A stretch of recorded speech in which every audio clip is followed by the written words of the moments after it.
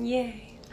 Hi everyone. I'm gonna wait until Shari joins, and she's gonna talk about. We're gonna wait for her. What can I do? Yay! So we're gonna wait for her to join in, and then we're gonna start.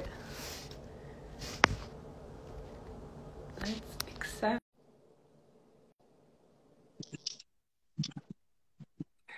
Oh, it's just my neck. There we go. Okay, we gotta bring it up a little bit. Yay, thank you so much, Shari, for joining. I waited till you joined on to give this a little intro. So welcome, everyone. Thank you for joining today. So we are so blessed to have Shari here with us, who is a holistic health coach, family nutrition coach, and she has helped improve her son's type 1 diabetes, which is something that is like pretty much, it's like almost like unheard of or not even spoken of. And we need to hear more about this. So I asked Shari to join us. Shari, thank you so much for joining today and for sharing all the amazing, loving, hard work you poured into like the research to be able to help your son. Oh, thank you so much. I'm so happy to be here, Becky. Thank you for having me on. And I always love opportunities to talk about this because you're right. It's not nearly spoken about enough. Even when I was training to be a holistic nutrition and health coach, I was going through schooling, I felt like we didn't really spend much time on the topic. We definitely never spoke of, preventative measures. We never spoke of gut health having anything to do with excuse me, type 1 diabetes, that's for sure. Like, never learned anything. I'm like shocked that they don't talk about that at all. So like, what would they talk about? Like, what did they talk about?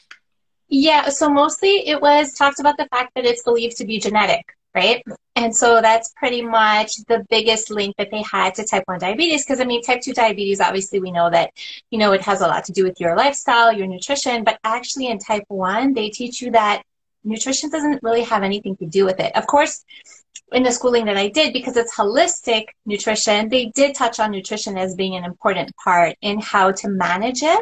But, yeah, it was really genetics. They really spoke of genetics being the #1 cause, and then, explaining what happens in type 1 diabetes, which is that your pancreas stops producing enough insulin. But there's always this really big question mark as to why this happens. No one seems to, right? Like, the doctors don't know. I remember when Jordan was diagnosed, we were in the hospital, and I kept wanting to know the same thing. I kept asking the same question, which was like, why did this happen? Like, how did this happen? Like, what I was really coming at it from a place of like, I want to know what went wrong in his body. Like essentially what pissed off his immune system so much, right? To be in this state of like huge inflammation and like, how did this happen? Like, he was only 8. So what I had known going into this, because I was, just finishing my studies at that point, and I felt like I had really cleaned up our lifestyle, our diets. We were eating what I thought was extremely healthy. I was giving him all the supplements and all the things that I thought that were, within my power. I thought I was really doing everything that I could to essentially give my kids the best start, right, in terms of their immune systems and just their health in general. So this really took me by surprise. And when I would ask the doctors, they were like, don't concern yourself with why. We don't know why. So that was really hard for me to swallow. Yeah, for sure. As a mom, right? Like, it's like, I'm not a mom, but from what I've like witnessed with mothers is that like you want to do everything to try to give them the best quality of life that you could. And I'm assuming that's what led you to learning everything that you've currently learned and like we're gonna get to it. We're gonna get to that part. So the next part I wanted to ask you about is, so what were the first steps that you took? So like, you just didn't accept, right? Like that was, it is what it is. And you're like, I'm guessing you're like, no, I need to learn more. Yeah. So, well, actually, if I'm being honest, when all of this happened, I really felt bombarded, right? Because they start throwing all kinds of information at you. And I was still in that sort of phase of like needing to know why. I didn't have the answers. I felt guilty. I felt like I should have seen this coming. And so to be quite honest, like for the first couple of weeks, I think I was walking, not I think, I know I was walking around in a fog. I was just, hearing everything that the doctors were telling me. It wasn't resonating with my training, my passion, what my values on holistic health, right? Because of course, like everything they were telling us had zero to do with holistic health. I mean, they told us that he can eat however he wants. You're just going to learn to dose his insulin accordingly. We were taught that anytime he were to go into a low where you want to, it's like imperative. It's like a dangerous situation where you need to get his sugar levels back up to a quote unquote normal range, to use things like rockets. You know those Halloween candies? Those colorful, like old school candies? Yeah, so that was the number one tool that we were given, was like, keep rockets with you everywhere. And this was the nutritionist at the hospital who was telling us this. Yeah, I'll let that sink in for a second. That seems so like horrible. Like how, like it just like hurts me inside that there's other people out there that are hearing that, and that's not like a ding ding ding. Like I know I had the benefit, like the blessing of my mom being a dental hygienist. So, like I wasn't allowed sugar, like growing up I wasn't. So if I heard something like that, I would have been like, what? Like what? Like, but what? Like I was never even allowed those things to begin with, So that's just insane. I can't believe that. I can't believe that. Yeah. Not even honey. Why not honey? Well, yeah. I mean, and so this is some of the questions I had when I really was able to come through the fog that I was initially in, of just, like part of me became very sort of vulnerable to the information and feeling like, oh my God, like my kid is sick. Tell me what to do. Like, tell me what I need to do. But everything that they were telling me to do, I mean, aside from the insulin, which is a given, right? When you have type 1 diabetes, there's no way around that. And that was like, I had accepted that. But even though every time I watched, every time we injected him, I had this feeling came over me of what we were putting into his body, right? But I came to understand, and I accepted. I mean, I already understood, but I accepted that. But everything that they were telling us, aside from that, just wasn't resonating with what I felt to be, just everything that I had known about health and wellness just didn't seem to make any sense to me. And I mean, hearing that essentially, that he'll always just need to manage this, that there's no way through type 1 diabetes where the child can thrive. Like it really is about, learning to live with it.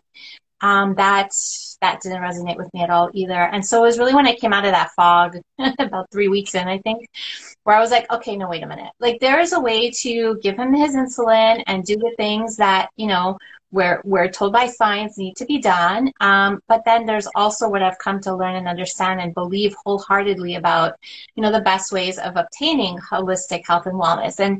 And they can come together. And so that's when I really set out to learn anything and everything that I possibly could on both ends of type 1, right? So what, doctors will tell you on the medicine side of things, but also natural medicine. And I just set out and I spoke to so many professionals and specialists in the field. I read, I don't even know how many books I went through. I'm a researcher by nature anyways, and here was no different, of course, because it was for my son. So I really dove into it. And it caused me to dive deep and really take another look at, our diet, our lifestyle, and, and start like incorporating some changes. Yay, it makes me so happy. I love that. You're a researcher by nature. I definitely feel that way too. And everybody, we should all be like that. Like we should always question everything. That doesn't mean that we don't have trust. It just means that we are like that. We're exercising our muscle, right? Like that we are open to the idea that there are multiple like sources of information, right? And I think it's so healthy to research in that way with everything in life, right? Yes. You're a critical thinker, right? That's a gift that we have, that we can think critically. So then I wanted to ask, what were the changes you started to make in his lifestyle? Like what did you do and how did you do it? Okay, so so I think it's important to mention with Jordan that he was anxious, I think from the time he was born. I often say that I believe he was like born anxious, and he was always like, as a baby, he would never sit still.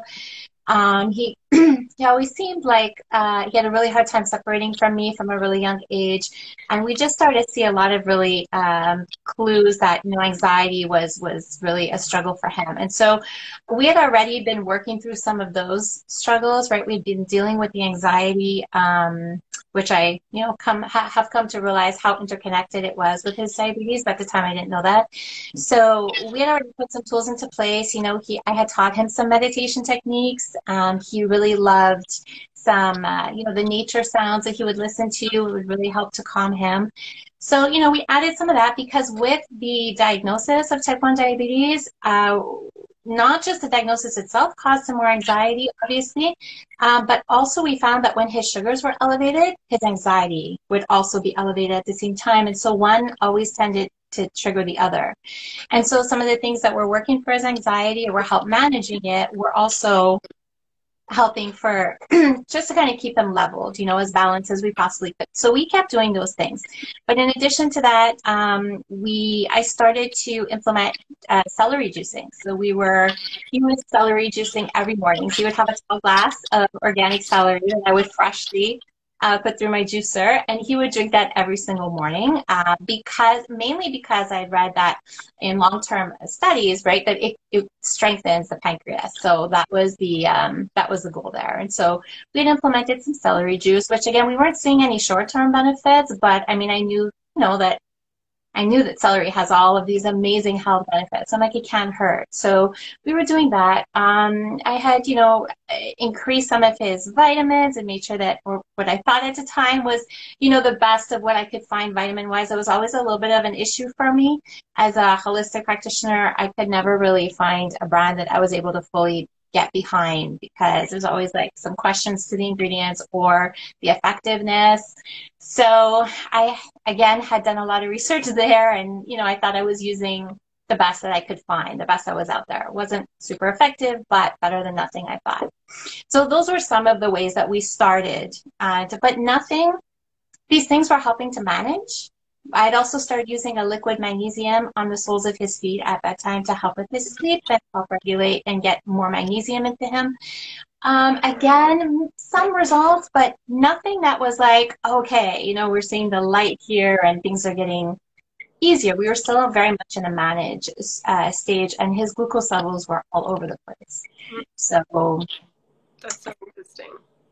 Yeah. Because like typically, right, like we learn that magnesium topically is usually the best way to, but it's also the type. So I resonate also with what you said about like working with and trying to find the best supplements and things like that, because that was me too, working with my clients. I was always looking for the best. I couldn't get behind one.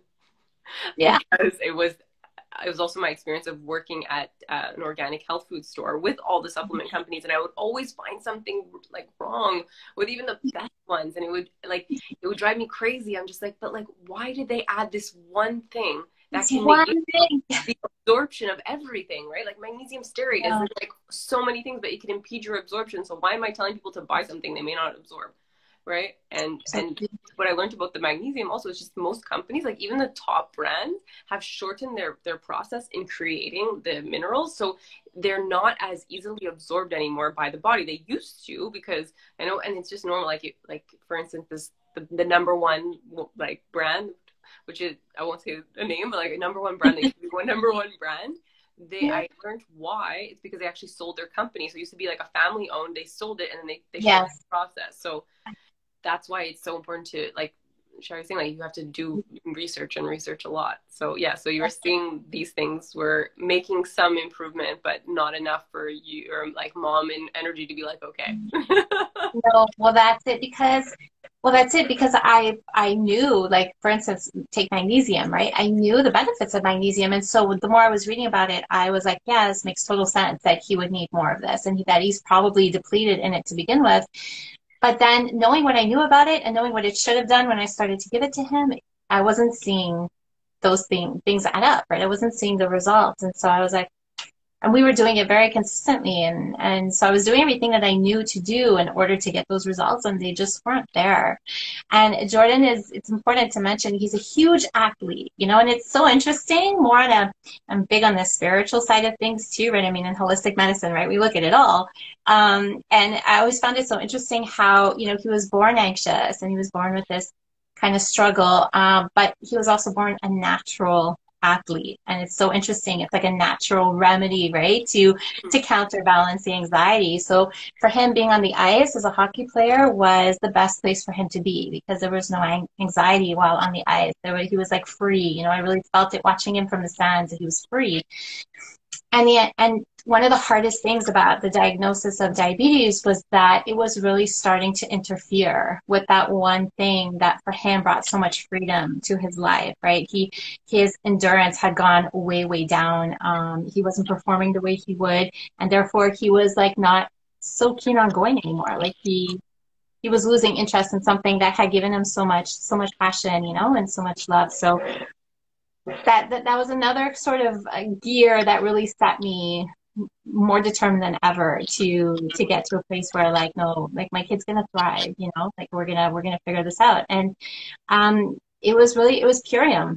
It was finding Purium, and you know, it didn't take me long. It was a very quick conversation before I was like, yeah, this is what we need. Like this I have a really good feeling about this. It all made perfect sense to me. I was like, where has this been all my life? And I ordered, and I started Jordan on Power Shake. So we do, in the mornings, we do a mix of Power Shake with barley juice powder and green spectrum. So he has a glass of that. So does his brother. So they both have it while I make breakfast. And then during breakfast, he has his Epigenius shake every morning. And in the evening, we have Apothecary. And so those were the products that I introduced into his routine. It's been 3 months. And I'll tell you, Becky, I think it was 5 weeks in, where he looked at me one day and he's like, Mom, I'm feeling really good. Yeah, I say it and I get emotional because it's not something that he would just say otherwise, you know, and I felt it when he said it. He's like, I'm feeling really good. And I was like, that's amazing. Like, tell me more. Like, how are you feeling good? I mean, because I was already seeing that his glucose levels were becoming beautifully balanced, you know, and I hadn't wanted to say it out loud just yet, because I was like, we've tried so many different ways and so many different things to get there. And, you know, here they are, just like almost like magic, you know, on the page. Just all of his recordings were beautiful. And he said, I don't feel tired anymore. I feel energized all the time. And he's like, I feel like, and when I was on the ice last night, you know, at hockey practice, he's like, I could have done another 10 laps on the ice. Like I feel like I'm unstoppable. And that to me was, I don't know. It doesn't get better than that. It just doesn't get better than that. I literally started tearing as you said that. Like, I was just like, oh my God. Like, so happy for him. And then imagining what it must have felt like for you as a mom to hear that. Like, that must have been like such like a, like your heart must have just like, like filled your whole body with love and happiness hearing that from your baby. Yeah. Oh my gosh, it's so hard to explain how I was feeling, because, you know, we had implemented so many things that I knew theoretically should make a difference. But, you know, we were missing one very big key piece, which was his gut health. His gut health. Nobody had ever told me to look at his gut health. I never learned, like I said, you know, at the beginning of our chat here, like I was never taught that there was a connection between gut health and type 1 diabetes ever. And when I finally started learning about that and I was introduced to that idea, right, it was a game changer in how I not just went about treating or like coming up with a holistic protocol for my son Jordan, but just in the way I look at, you know, our health as a family, my clients' health. It's been a complete game changer, because focusing on repairing his gut, that was the missing piece. His gut needed to be repaired before all of these other great nourishing things that we were doing could actually take effect. It's so like inspiring, and so like, that's what brought me into Purium also, was Biomedic, when Biomedic's in the Epigenius that Shari was talking about. So Biomedic, like, when I first heard about Purium, like my total honesty was that I was like, you don't know better than me. I was like, because I had been using, like I had reversed a lot of like ailments that I had using superfoods. So like I felt like I was like I knew everything about superfoods, and I was like, I know what to do, and I heard of it, and I'm like, no, this is better, and then I learned about Biomedic, and Biomedic is the only thing that's proven right now, and we have like a 30-page study to pair with this that's proven to remove the majority of glyphosate, which is deteriorating our gut, in only 6 weeks. So that, like, when people say like, how does it transform your health so much? How much? It's just because glyphosate is so negatively impacting our overall health, and we face it every single day, no matter what. Like, even if you eat all organic, definitely, it doesn't mean don't eat organic. You know, still go for the organic as much as you possibly can, but you're still getting faced with it. So your gut is constantly being compromised, and your gut lining, which is, when you lay it out, is like the surface of a tennis court, is also only one cell wall thick. So this is just always like being permeated by like toxins. So glyphosate, how this helps so deeply at the level of gut health and was able to help Shari with her son, is just because of the fact that it's improving the permeability, meaning the strength of the gut lining, and it's removing that glyphosate. So that's why it's so powerful, and that's why it's actually for everyone, because everyone has Everyone. everyone. And that's what I mean right away. I'm like, I have to share this with people. And my experience with it was that I was able to help a client who had type 2 diabetes, but he had been on medication for 20 years. And after doing the ultimate lifestyle transformation, just 30-day protocol, he went back to his doctor, and his doctor, like, so begrudgingly told him that he didn't need his diabetes medication anymore. It's amazing. Right? Amazing. Absolutely amazing. It is. It's also just, but that's type 2, you guys. Like, that's something that is lifestyle based and not something that you're born with. So this is different. This is different from what Shari's talking about. But this is such a, like, because all that matters really is quality of life, right? Like, that's what you're most focused on. That's exactly it. It wasn't like, I knew that, you know, listen, I love to dream. And so it bothers me to say, you know, I have a hard time saying out loud, no, like, well, you know, type 1 diabetes will never be cured, because I like to dream and I like to believe that anything is possible. But from what we know right now and where we are right now, no, you know, he is always going to have to live with type 1 diabetes. He is always going to have to give him insulin, but, and it's a huge but, you know, we get to decide how much insulin he has to live on. We get to decide what quality of life he gets to have, right? That's well within like our control as you know, as his parents, but will be and is now, and I'm teaching him that it's well within his own control, right? Because that's ultimately what I want him to understand, is that this diagnosis doesn't define his life in any way whatsoever, and it is about creating health despite the diabetes, you know, creating health. I don't even like the word despite. It's like creating health anyway, you know, because that should be the goal, is to create optimal health. And I truly believe that optimal health is available for us all. It's on offer for all of us. We just, you know, we got to know those tools, and it's got to start with the gut. Like, I agree with you 1,000%, Becky. Like, everybody needs to start with Biomedic, because we all have gut repair that needs to be done. I mean, in the world that we live in today, and I mean, most of our gut damage goes back years and years, probably to childhood or you know, to babies, or even before. I mean, I believe that a lot of Jordan's gut damage came from me, because my gut was not optimal, to say the least, right? I mean, we could talk about all of my stuff too that I had, and autoimmune conditions, and as a child I was always on antibiotics and all of those things, right? So I didn't have anywhere near optimal gut health. And so I know that I created, while he was in my stomach, like, I created his first gut microbiome, right? And so it goes that far back, it truly does. And so we all could stand from some serious gut repair, and I think that we would all see huge improvements in anything and everything that's ailing us. It's it's empowering. Everyone, it should be empowering, and to not like blame yourself. Like if you're a mom, to not like blame yourself. Like you do as absolute best you can, and like this information isn't like you're not getting like a newsletter, or you know, it's not talked about like on TV. Like there's no constant reminder. Like there's constant reminders to buy McDonald's, but there's not constant reminders to check on gut health and to see how negatively antibiotics impact you. Like I was like you, where I was on antibiotics like 6 to 7 times a year. I was just doing a live before where I was saying like doctors would be so shocked. They're like, oh well, this one doesn't work for you anymore because you abuse it too much. Oh, this one doesn't work for it. And then I'm just like, so stop prescribing me them. Like what else can I do? And then they said, well, you can take out your tonsils and your adenoids. And I'm like, me, yeah. You said that to you too? Yeah. Oh my God. Yeah.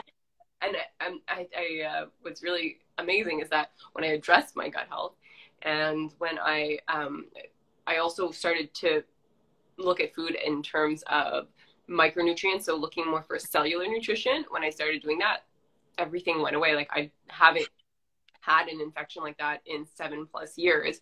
And when the doctors called me back to reschedule, because at first I canceled my first, tonsillectomy. Like I canceled it because I was afraid. And then they called me back and I'm like, no, I don't get them anymore. I'm fine. And they're like, what? They're like, no, it's not possible. I'm like, no, I don't get them. And they're like, no. I'm like, yeah. I'm like, you want me to come in and tell you guys what I've been eating? And they're just like, no. Whatever. Yeah. But it's so, this is like an exciting thing. So yes, take action for yourself and for the future generations, but also know that no matter where you're at in terms of your health and vitality, that you can improve.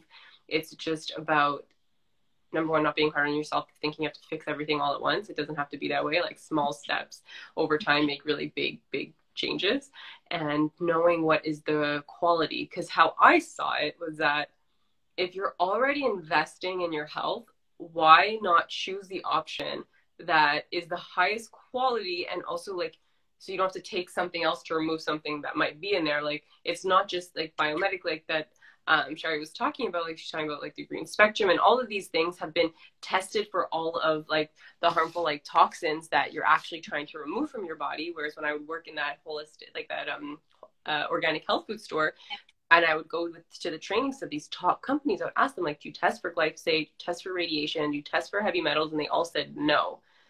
So then I'm like, so I'm not going to recommend you to anyone, because then I'm not doing the best job that I can do to help people. Exactly. Right? So that's what Dream lets us do. It allows us to, like, when people will ask me also, they'll be like, oh, it's an MLM and it's just this. And I'm like, I don't care what it is. It's the best of the best. And that's all that matters. That's it. I mean, it's been the missing piece of my holistic toolbox, professionally and personally. And I mean, it's the single most important thing that we do for our health now. You know, I've worked so hard to create as toxic-free an environment as I can in our home. You know, but once we step out our front door, so much of it is out of our control. And so I love knowing that we are exactly that. We are like flooding ourselves with nutrients. And I love that. Like it resonated so much the first time I heard, like on a cellular level. It's like, that's what I've been missing. That's what we've all been missing, right? It's that nourishment on a cellular level. And that is like, my goodness, that is like the top of the top quality. It doesn't get any better than that. I love that. And also, right, like when you say cellular level, the next thing I think about, I think of DNA expression, and, you know, and then it leads me to thinking of all the people that say, oh, it just runs in my family. It's just this, it's just that. But no, like we're like 5% genetic and the rest is environment. And still, like, epigenetics shows us that we can change the expression of our genes. So you always have the ability to shift that. And then I always reference people. I'm like, go check out Dr. Joe Dispenza and see, like, right, how much love him.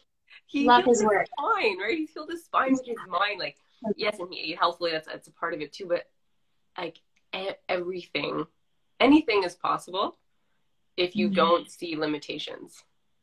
And I think that's like that's like a perfect example of this story, your story with your son, is that you just didn't allow there to be limitations, and made me so happy. Thank you. Thank you for being you and like doing that so that we can share this story with other people so that they can not feel that block. And I feel like you just like bended reality for everybody that gets to watch this.